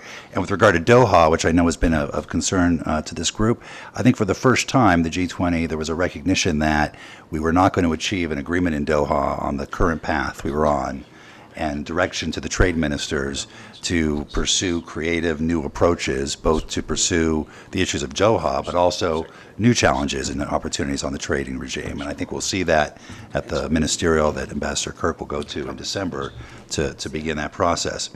On APEC, which occurred just this last weekend, I'd say two things. First, there's a lot of good work that gets done throughout the year among the APEC economies. And for example, they committed a couple years ago to reduce transaction costs of trade in the region by 10%, and they benchmarked themselves and believe that they've achieved 5%, that they're halfway there. Similarly, they have an ease of doing business goal of increasing ease of doing business by 25%, and again, they're making progress on that. At the leaders' meeting itself, there were some important agreements reached in various areas. One was about innovation, and basically the APEC economies signed on to a series of innovation principles which underscore the importance of market-driven innovation as opposed to indigenous innovation. There was agreement to reduce tariffs to below 5% on a series of environmental goods and services, which is something we've been trying to get done in Doha and was unable to, and so we tried to pursue it in APEC. And there was agreement to pursue better regulatory policy, including having centralized regulation, open comment by the public, cost-benefit analysis. It's a series of process improvements that we'll now follow up on there. I would just mention one last thing, because you mentioned business visas. Congress passed, I believe by unanimous consent last week, the APEC business travel card bill, and the President signed it there, and that will allow Americans who are part of the global entry program to now get an APEC card, as many of our APEC partners do around the country, around the world, and be able to go through the diplomat and an expedited line in airports all over Asia. So it will save you countless hours. It's part of a larger travel initiative of looking at cargo and pre-clearance and passenger information, as well as best practices among airports. So, APEC does a lot of just good nuts and bolts work about improving the flow of people and trade across the region, and this was a good meeting for that. It was a small step with a big impact. I mean, that was really key. Listen, just segueing from your discussion to trade, and while we have Ambassador Kirk with us, lumped together perhaps, Ambassador, the Russia WTO ascension, the related PNTR, just one small example with Russia, and then lump that together perhaps with TPP, so we can get into your perspective on both of those. But the EU is about to complete an agreement with Russia that takes the 17% tariff on aircraft down to zero. WTO ascension will largely accomplish the same thing for us and others.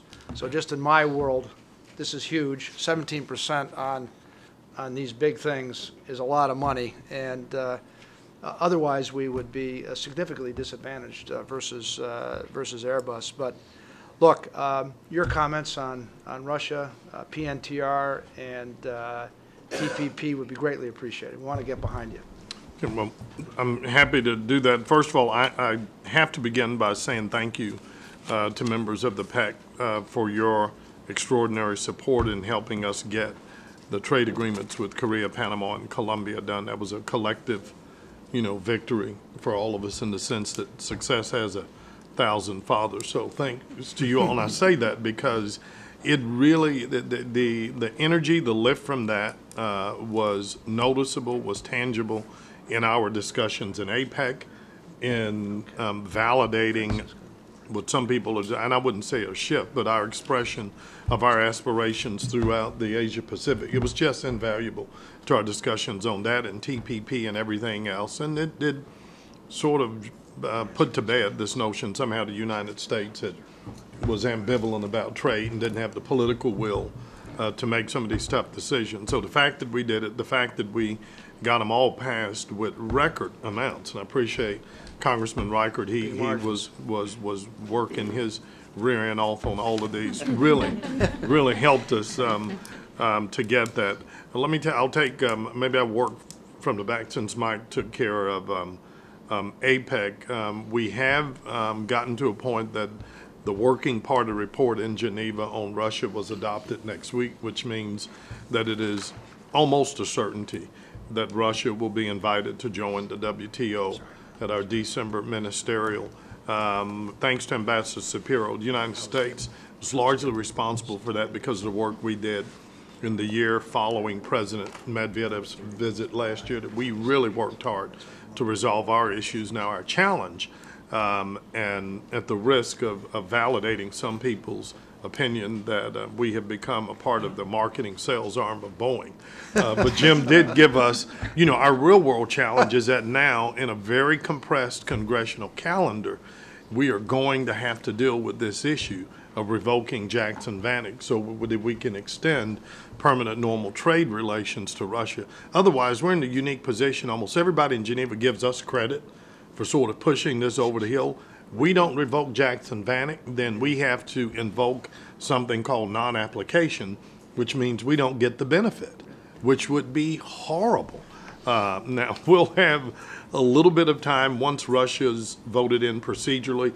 Their Duma has to do some things to implement the legislation, but I would not want to play the lottery with how quickly Russia might do that versus not just Jim, but a number of our business has been in the position you heard where the rest of the world's getting the economic benefit from that, but we don't. So one, we're going to really need you all's help in getting a Congress that may have a little bit of trade fatigue and certainly not ready to go through this experience on Russia. One important message you can help us get, because what we hear from a lot of members is that, listen, Kirk, you all told us the same thing when we let China in. and look what happened to us.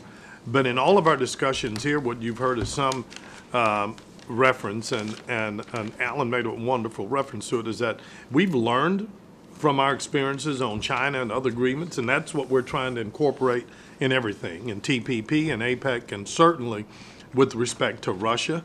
And one of the important changes we made was China had very long periods of time to implement many of its commitments. In the case of Russia, we've required them to do probably 80–90% of them up front. So if we can just help people understand this is a different world. We did learn from China, but this is also an extraordinary opportunity for us to bring the largest economy not in the rules-based trading system into it. And then we have the added benefit, following up on Andrew's point, of now at least we have a way to hold Russia accountable, where right now we just sit around and sort of complain about their behavior. Mike referenced a little bit the discussion about Doha that grew out of the G20 meeting in Cairns. There has been a moment of clarity in Geneva, even though it took a lot of our partners a while to get there, that it just doesn't make sense to keep trying to force ourselves down a road that has not taken us where we want to go.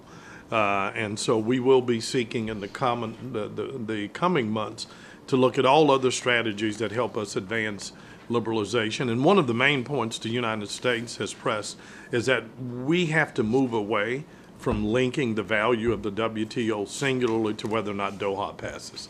Because in a world in which there's been an explosion of multilateral and bilateral trade agreements, the policing enforcement effort of the World Trade Organization becomes that much more important. And again, that's borne out in the comments of many of you about the non-tariff barriers and others. And so there is plenty of valuable work to be done. And one of the elements that came out of APEC, again, because of the strong urging of this body, is the leaders embracing the notion of looking more aggressively at what we can do to expand modified intellect, the ITA, for example, as an area that we can move forward. So you'll see a lot of the work and a lot of the thought that have been socialized here in the PEC beginning to be reflected in our work there. Finally, I would say, and not to be too parochial, I think the biggest success story coming out of the APEC summit was the movement of our leaders embracing, acknowledging the broad outlines of our agreement on the Trans-Pacific Partnership. They also set a work plan for us going forward. But again, whether it was our passing Korea and others, or this moment of clarity in Doha, we've entered a world now where other economies within the region realize, okay, first of all, these guys are serious about this. This is for real. It may not, we've gone from some people thinking, well, maybe this will be the only game in town, to some people thinking now this is going to be the best game in town. And so you saw public expressions of Japan, Mexico, and Canada that they want to begin a process about thinking about how they might join. Those of us that are already members have welcomed that, but we've also made it plain, if you're going to join, this is going to be a merge into the stream we're going. We are not going to slow down this process. We are not going to lower our ambition. We welcome interest of all of these economies, but understand you're going to have to seek that same level of ambition. The most interesting thing, and I won't name them, is we are now beginning to get offers from non-APEC countries about joining APEC. Well, if you knew who some of them were, you might not be so pleased, which is why I won't name them. But the good news is this is a great opportunity for us, and going back again to your points about standards and Alan, we can set the level of ambition. It validates our decision to get in when we did. You all as businessmen and women understand the value of being first to market. And that's why when we got in and made the decision a year ago that President Obama announced in Singapore, we saw the real value of the United States helping to set the bar really high and elevate standards, protection of intellectual property rights, incorporation of SMEs, many of the ideas that you've talked. So I've told everybody there are no gone fishing signs at USTR. We've got plenty to do. The other thing, while I have the floor, we left APEC, and Secretary Bryson and I will be leaving in the morning for China for the next session of our Joint Commission on Commerce and Trade, addressing all issues you all have raised. You've seen in the public comments, and I will only reflect those, but President Obama was as forthright, publicly and otherwise, as he could be, that we welcome this partnership with China, but China's got to play by the rules. And we are never going to yield on insisting that our businesses have non-discriminatory access to their markets as we have given them ours. But, I mean, the plus side, China is now our #1 agriculture market. On our broader goal of the President's Export Initiative, we are well on that pace. We're on pace to reach a record level. Exports are up almost 30% this year. Ag exports may reach $138 billion. And what's happening in the commodity world, you can see the promise there. So lots of things going, lots of us to do, but the work that we do here at PAC, the ideas you all present to us really do help inform our work. And I hope you're beginning to see the results of that and believe this isn't just where you come make a report, we ignore it. It really is making a big difference in our policy. Congratulations. Yeah. Thank you all. You're on a roll. You're on a roll. Well, And we want to bask in the reflected glory. Good stuff. Hey, listen, you know, one of the things that always that you always end with in these discussions on trade agreements is the necessity, the requirement, and the responsibility to communicate to the American people, because it's still a tough communications job. There's still miscommunication. And John, I know you wanted to have a thought or two on that one. Well, you know, I could say some things about export strategies, but what I really want to do is... John, I didn't mean to cut you off. You wanted to say something else, sorry. Yeah, no, on one thing, and that is the trade strategies. No, listen, what was done, in my judgment, in Hawaii with the extraordinary work of Ron, Mike, and others, and the president, and I was simply, you know, it was an honor for me to be part of this consistently, but I think it's extraordinary, and it's a foundation for the future that, to me, is compelling. And as Ron, or I should say Ambassador Kirk, said, there now is a momentum. There really is a force to this that is stunning. So it's not to say there are not a lot of tough steps ahead. There are a lot of tough steps ahead. But a kind of foundation has been laid here that is really, really powerful. So, yeah. Now, Jim, is this the right time for me to pick up just a little more on the export, or should we? Sure. Why don't you do it? And then. John, can I say one thing? Sure. Yeah. I was trying to maintain the liver standard of brevity, but I do, as proud as I am of that we passed them, I do want to remind you, I mean, the good thing is we've never passed 3 trade agreements before. The challenge means we've never implemented 3 trade agreements at one time. So, you know, just to be sure, we've got an extraordinary amount of work to be done. But again, our team is already engaged. We're working with Korea to make sure they get theirs passed. Ambassador, you keep hearing Miriam Shapiro's name, but folks, she's done an incredible amount of work this year. She was the lead on our Russia accession. She handled the Brazil cotton negotiation. She handled the signing of our ACTA, which is our new trade, anti-counterfeiting trade enforcement, and then she also led our team on Panama and Colombia. And so she just came back. Gave her all from the easy ones. South South America.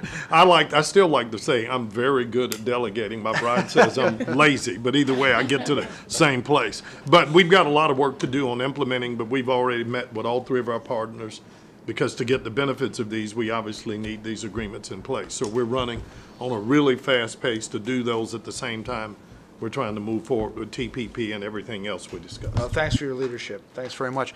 John, did you have a comment on export policy that you wanted to make? Yeah, just one, Sure. only one thing. Yep. And that is, I want to turn this over to Undersecretary Francisco Sanchez of the International Trade Administration. He's done this. He's done it for a long time. He does it with unimaginable energies, moving around the world all the time. And I could say something to be a lot better if he said it. Okay. Thank you very much, Mr. Secretary. Just to say that the International Trade Administration was very pleased to provide the staffing for this market sector analysis. We've taken your recommendations to heart, and the next step for the International Trade Administration is to have very specific action plans as we do our work on non-tariff trade barriers and export promotion. I look forward to, at the next PEC meeting, giving you reports on how we're doing on these action plans. And just very briefly, if I may, Mr. Secretary, on export.gov, thank you for your comments, but let me just say you haven't seen anything yet.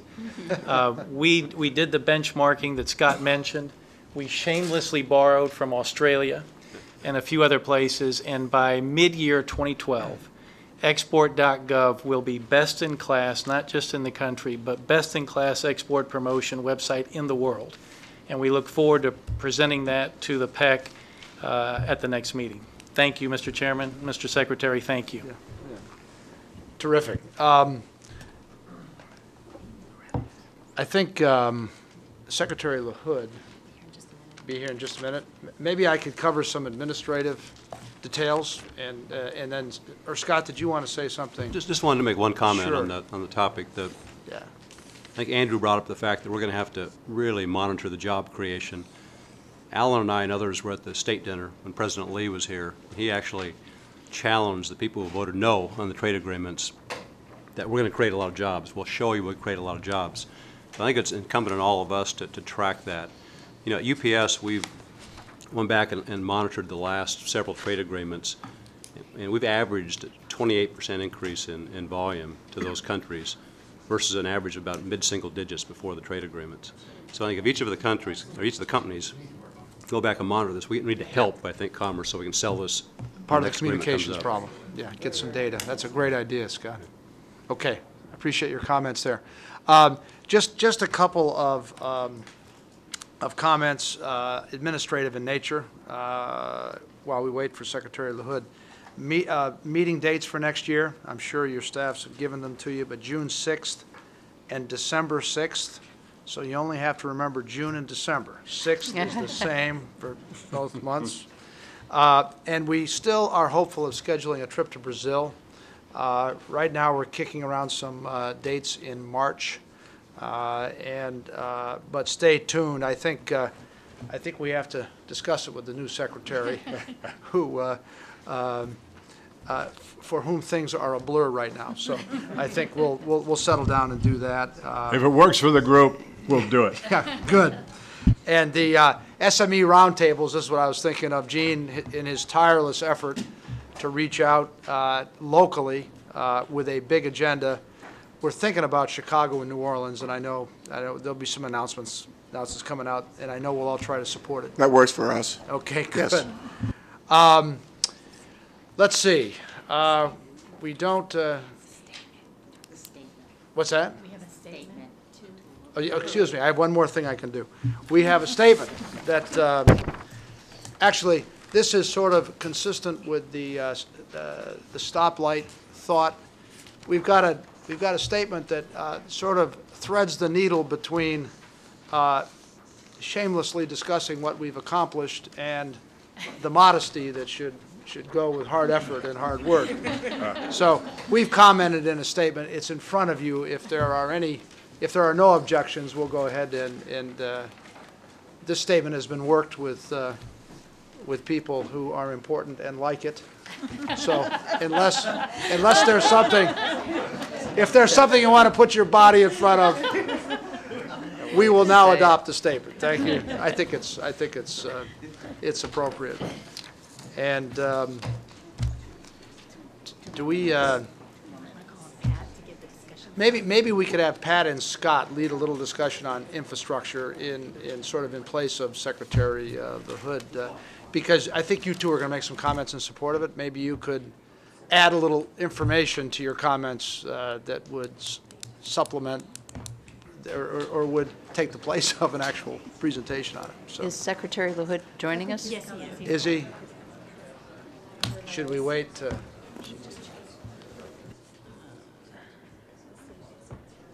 All right.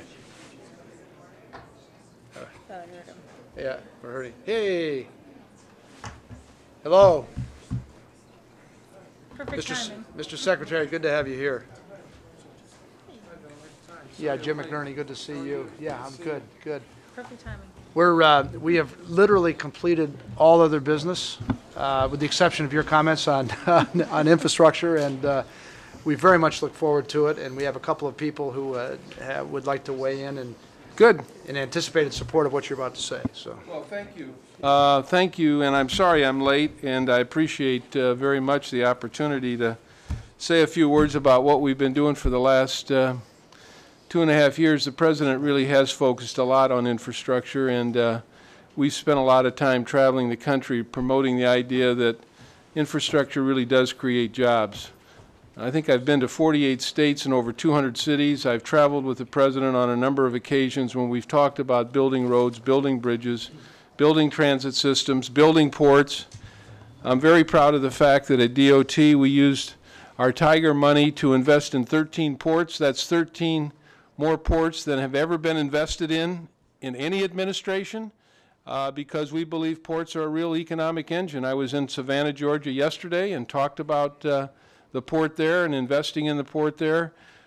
We've also taken our Tiger money and really invested in opportunities for what we believe is the best freight rail system in America.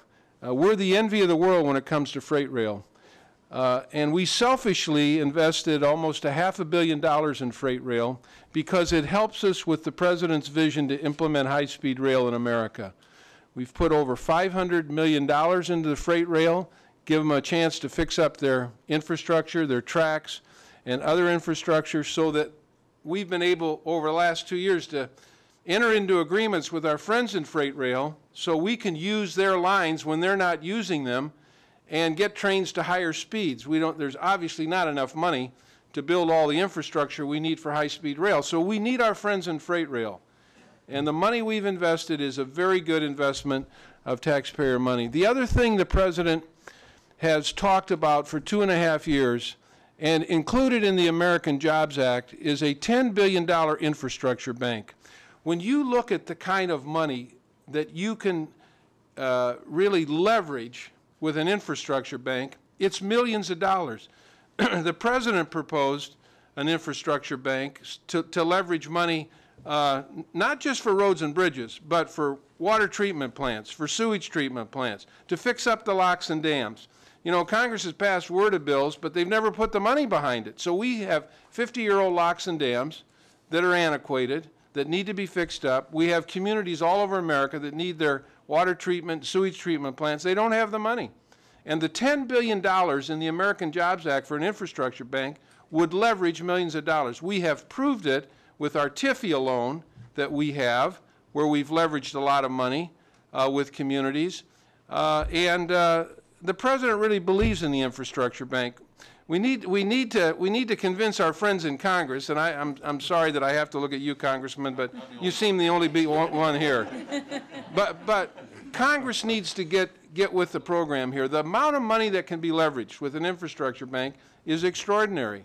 And so ports, our friends in freight rail, the money that we think we can leverage with an infrastructure bank, the money that we've leveraged with TIFIA, really getting the country into high-speed rail. All of these are activities that we've been involved with. I just had a meeting with the President last week where we talked about infrastructure. And the two things he said to me: keep pushing infrastructure.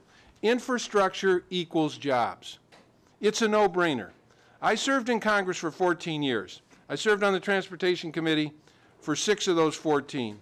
We passed 2 bills, 2 transportation bills, with over 400 votes. Transportation has never been partisan, ever.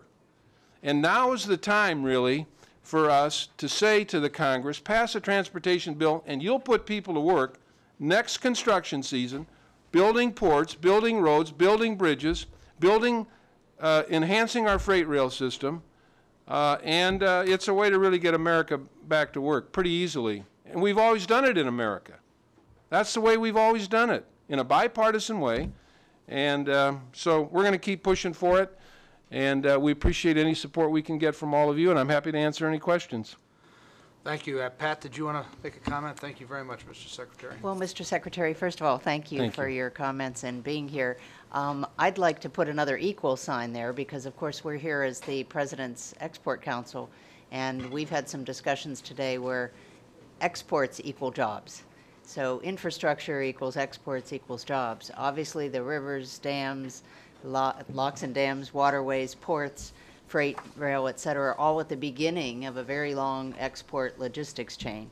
So part of our letter was, of course, to encourage the very things you're talking about. So prioritizing some of these projects as they relate to exports is one of the additions I'd like to suggest in your many comments. You know, as I've said, we've made, this administration has made a lot of investments in ports, and we also created a plan called the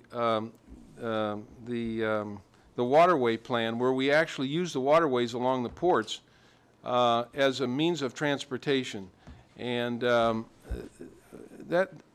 other thing that we've done, we've convened 2 port summits with all the port directors from all over the country, one in San Diego, one in Chicago. We got them all together. What can we do to be helpful? With the expansion of the Panama Canal, when I was in Savannah yesterday, Savannah, Georgia, it's the 2nd largest port in America, and it's only going to get bigger when the Panama Canal expands. And so we need to continue to make these investments, and we will do that. We're committed to doing that. Thank you. Scott, did you want to comment? Well, I strongly support the Secretary's investment in infrastructure. I recently hosted Secretary Geithner in Louisville, Kentucky, where we just finished a $2 billion expansion of our air hub there. And compared to the fact the government has to do the same thing, U.S. has to do the same thing. If we're going to double exports in 5 years, we have to invest in the ports and the rail. We in 2007 to 2008, when things were growing, obviously there was too much congestion.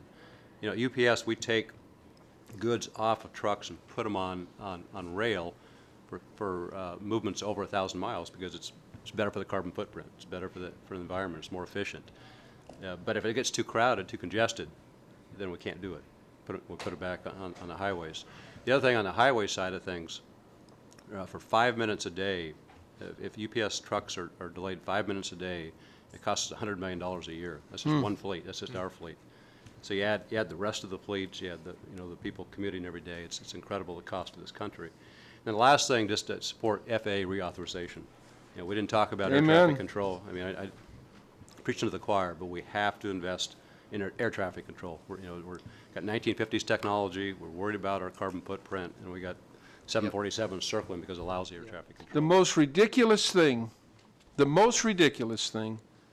is that we are on 22nd extension of FAA. We've gone 5.5 years without an FAA bill. And for all the great talk for politicians around here talking about getting the next generation technology, which will guide planes more safely, save a lot of jet fuel, relieve congestion, particularly in the New York airspace, we can't do that on a 30-day extension. We'll never get to next gen. We have a good plan. We need the resources. We need a 5-year bill. We need Congress to pass a 5-year bill. Give us a blueprint. You're absolutely right about this. This is great we have the safest and the best aviation system in the world. But we're going to be second here pretty soon if we continue another extension of the FAA, if we don't get a 5-year bill. We agree. And we have tried to line up behind infrastructure development, but I think we can do it more forcefully in some of our recommendations. And the way you talked about it, Scott and Pat, a direct linkage to the export capacity of this country is a good way to link it and get behind this agenda. So you have our commitment to do that. Thank you. Yeah, you have our commitment. Yes? Well, I need to respond. Yeah, of course. All right. I just committed on behalf of all of you. Thank you, No, Jim. I didn't. No, I didn't. No, Well, I didn't. we need Ray back in Congress Yeah. now. He's got all this, all this. I'm done. I want to do something. I don't blame you. Well, I have the same frustration you have, Ray. And we are, in Seattle, really recognize your effort and want to compliment you on your work and the administration's work and focusing on the infrastructure, because I couldn't agree more. I don't think anyone in this room would disagree with the fact that, our infrastructure, both roadways, waterways, railways, our electrical grid, you can go on, is in dire need of repair and attention, and Congress needs to move on those items quickly. So I will do that tomorrow. I'll get that all done tomorrow. But I've recognized, in Washington State specifically, and Jim, you'll recognize this too. UPS obviously recognizes we've got gridlock. Most of the cities do. Our port is dealing with a specific issue of harbor maintenance tax, which you're probably fully aware of. And our office, as a member of the Ways and Means Committee, we are working on right now on a fix for the harbor maintenance issue that we're going to move forward on here in the next week or so. So we are trying to move things, but I think there's sort of a holding pattern, super committee work and CRs and how complicated that all is. But everyone, I can tell you that everyone in Congress really feels the pressure to move forward, to work together, and to get something done. So I'll commit to that on behalf of my colleagues.